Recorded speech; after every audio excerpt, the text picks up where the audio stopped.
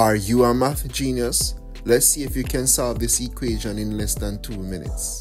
Greetings again everyone, welcome back to my channel. Here we have another algebraic exponential equation that we're going to solve. In this equation we have 8 to the power of x plus 4 to the power of x is equal to 36, and we're given to find the value of x. Now before we dive into this solution, don't forget to smash that like button and subscribe to my channel. Now we start to solve our equation by simplifying the values of 8 and 4. And we can simplify 8 as 2 cubes is equal to 8, and we simplify 4 as 2 squares is equal to 4. This means that we can rewrite our equation as 2 cubes in brackets powered by x plus 2 squared in brackets also powered by x is equal to 36. And doing this, from here we can look at this algebraic rule where we have 8 to the power of m powered by n is the same as saying a to the power of m times n. And since multiplication is commutative, it means no matter what order we write m or n, it's just the same. So this means that we can write 2 to the power of x powered by 3 plus 2 to the power of x again powered by 2 is equal to 36. Now since we have 2 to the power of x common in both brackets, it means that we can simplify our equation a bit further. So we say let 2 to the power of x is equal to y. Now this is very key, and please remember this as we go further into solving our equation.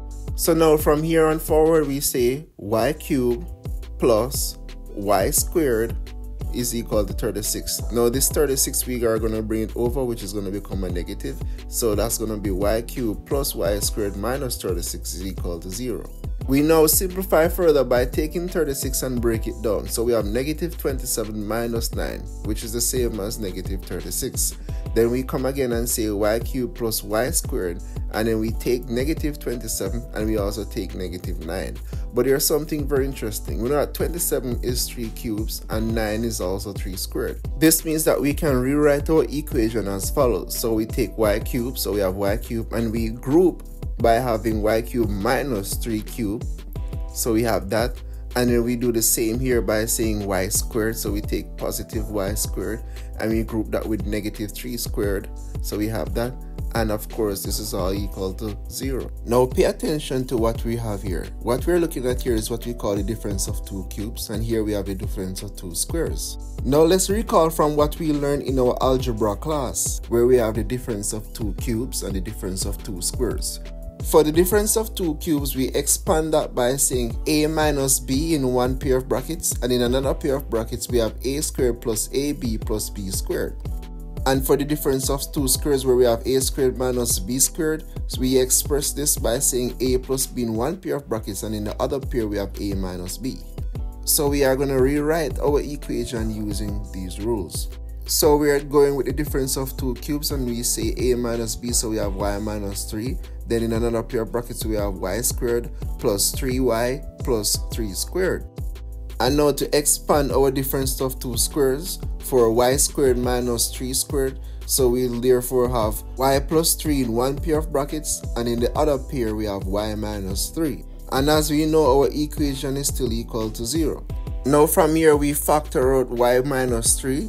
So in factoring out y minus 3, we'll have y plus 3 inside our brackets. So we will have y minus 3 in one pair of brackets, and in the other pair we have y squared plus 3y, and we know that 3 squared is going to give us 9, so we have y squared plus 3y plus 9, and then we also take in consideration our y plus 3, so we have plus y plus 3, and we close that bracket. And of course our equation is still equal to 0. And with that, we apply our zero property rule, where it states that if two expressions multiply together to give us 0, either one of them is equal to 0 or both are equal to 0. So in this case, we have y minus 3 is equal to 0, and we have y squared plus 4y plus 12 is equal to 0. And so therefore, to solve for y, we add 3 on both sides of this equation. So therefore, we have y is equal to 3, and this is what we call a real solution. Now keep in mind this solution, but this is not the final solution. We'll be using this solution later on in our video.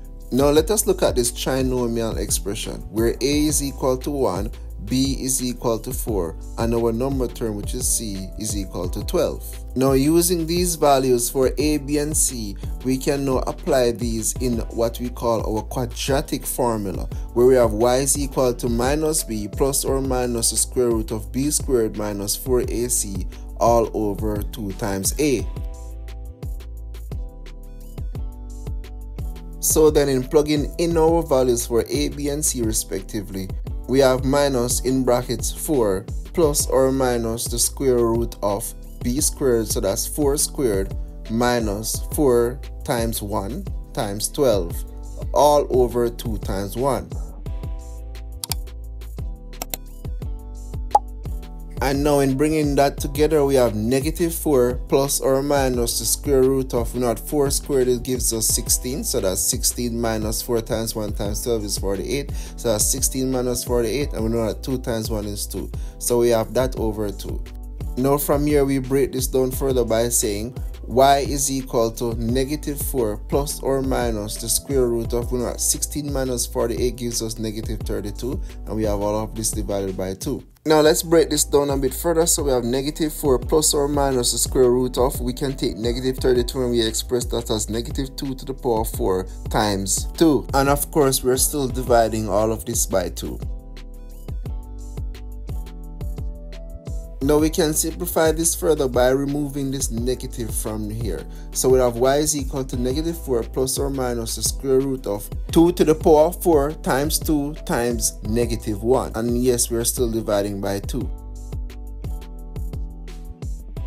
So from here, in writing this a bit further, we have y is equal to negative 4 plus or minus the square root of 2 to the power of 4 times the square root of 2 times the square root of negative 1. Now the square root of negative 1 is our imaginary number, and we represent this by the letter I. So I represents the square root of negative 1. And with that being said, we will therefore have y is equal to negative 4 plus or minus.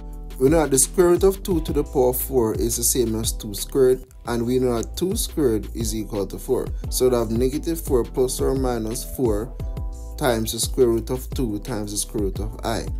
And of course, we're still dividing by 2. Now from here, simplifying this, we're simply saying that y is equal to negative 4 over 2 plus or minus 4 root 2i, and dividing both by 2 will therefore have negative 2 plus or minus 2 root 2i. So therefore, in this situation, we have y is equal to negative 2 plus or minus 2 root 2i. And so this is our solution for y for our quadratic equation.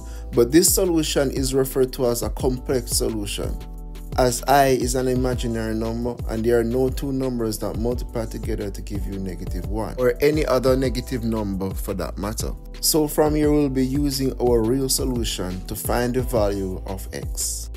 Now remember that we established what we have as our real solution. We said that y is equal to 3. And from here, let's recall that we said that let 2 to the power of x equal y. Now this piece of information becomes very applicable as we are about to solve the value of x. Now since we know that 3 is also equals to 2 to the power of x, we then therefore solve x by using our logarithm rule. So we say log 2 to the power of x is equal to the log of 3. And then from here, we apply this logarithm rule where we said that log x to the power of y is the same as saying y the log of x. And now with this understanding, we can rewrite our equation as follows. So we said that x log 2 is equal to log 3. And then we divide both sides of this equation by the log of 2. And so we have x is equal to log 3 over log 2, as log 2 over log 2 cancels each other. So therefore, x is equal to log 3 over log 2. And in simplifying our solution for x, we use this logarithm rule where we have log a over log b is the same as saying log base b of a. Now with this rule, we therefore simplify our value of x as follows. So since x is equal to log 3 over log 2, we therefore say that x is equal to log base 2 of 3. And this is our solution for the value of x in our equation. Now I'm sure you will appreciate if we see how this fits into our equation. So from here, we'll be verifying that our solution of x is that x is equal to log base 2 of 3. So in verifying our solution for x, we'll be using our original equation where we have 8 to the power of x plus 4 to the power of x is equal to 36.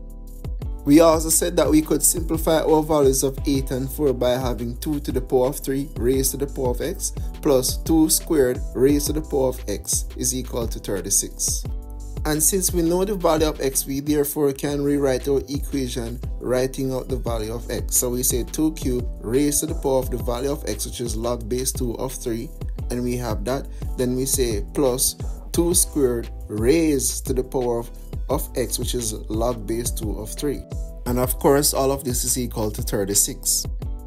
Now from here, let's revisit one of our exponential rules. So we'll be using this rule to simplify our equation. Now where we have a to the power of m in brackets raised to the power of n, we said before that that is the same as saying a to the power of m times n. So with this understanding, we rewrite our equation as follows. So we say 2 to the power of 3 times log base 2 of 3 plus 2 to the power of 2 times log base 2 of 3 is equal to 36. And with this, we can now look at another logarithm rule to simplify our equation. So where we have y times log x, this expression can be rewritten as log x raised to the power of y. So now looking at our rule, we see that anything that is in front of log x, we can put it as the index of x. This means that we raise log base 2 of 3 with whatsoever is in front of the log. So we therefore say 2 to the power of log base 2 of 3 raised to the power of 3 plus 2 to the power of log base 2 of 3 raised to the power of 2 is equal to 36. And now from here we can rewrite our equation by simplifying what we have here. So we say that 2 to the power of log base 2, we know that 3 cubes is 27, so that's 2 to the power of log base 2 of 27, plus 2 to the power of log base 2, we know that 3 squared is 9, so we say 2 to the power of log base 2 of 9 is equal to 36. And now with that, we can now verify our solution for x by applying this logarithm rule, where we have x to the power of log base x of y, where x is in the base and also in the base of the exponent, our result is just the y. So now we can apply this rule where we see 2 in the base and also in the base of the exponent. Our result is 27. So we say 27 plus, and here we see the same again, so our result is 9. So now we have 27 plus 9. And is that equal to 36? Let's find out. 27 plus 9 is indeed equal to 36. And so there we have it. Our solution is verified. X is therefore equal to log base 2 of 3. Now thanks again for staying tuned to the end of this lesson. I hope that this was very informative. Please remember to smash that like button and subscribe to my channel to stay tuned for more math videos like these ones. Also remember to check out my Math Olympiad playlist to see how to solve similar equations as these ones. So hopefully I will see you again soon. Until then, take care.